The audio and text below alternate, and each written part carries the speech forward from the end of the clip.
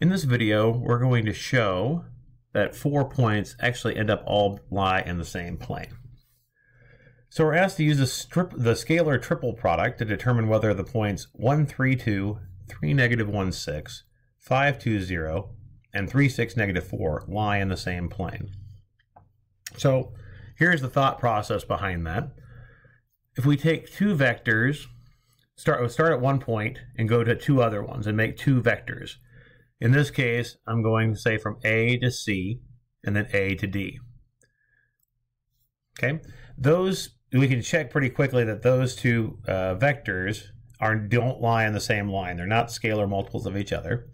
So the points A, C, and D all determine the same plane.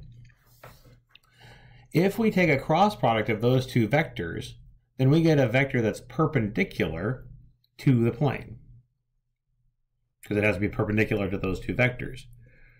Now, finally, if we take from that same point A and do the vector to B, if I look at the projection of the vector AB onto that cross product, if that projection is 0, that means that that vector AB lands right directly back on top of A, if that projection is the 0 vector. Or that means that the point B must have actually been in the plane, because the projection of that entire vector lands back on A again. The way we can check whether or not that the projection is the 0 vector is simply to check whether the vector AB is also orthogonal to that cross product. So when we do the dot product and the cross product and put those three vectors in there, that's what we refer to as the scalar triple product. It's a triple product because we have three vectors, and it's a scalar because when we do the dot product at the end, we get a number. That's why we call it a scalar triple product. We can do the scalar triple product pretty straightforwardly with a determinant.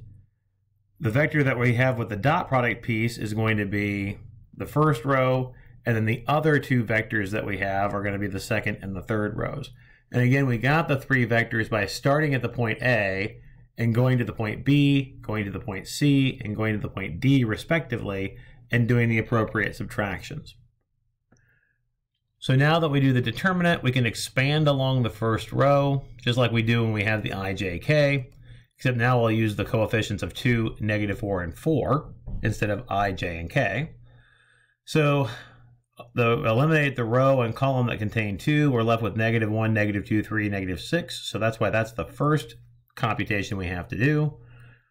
Eliminate the row and column containing -4, we get 4, -2, 2, -6. Multiply that by the -4, and remember the one in the middle is always a minus. Eliminate the row and column containing the 4, we're left with 4, -1, 2, 3. And so that's our third term that we'll need to compute. Now do your determinants. 6 minus a -6 for that one. So that's 12 times 2. This will give you 24. -24 minus a -4. This will give you -20. Times a +4. This will give you -80. 12 minus a -2. So this is 14 times 4 will give you 56. So we've got 24 plus 56 is 80. Minus the 80 actually gives us 0. Check out the arithmetic there.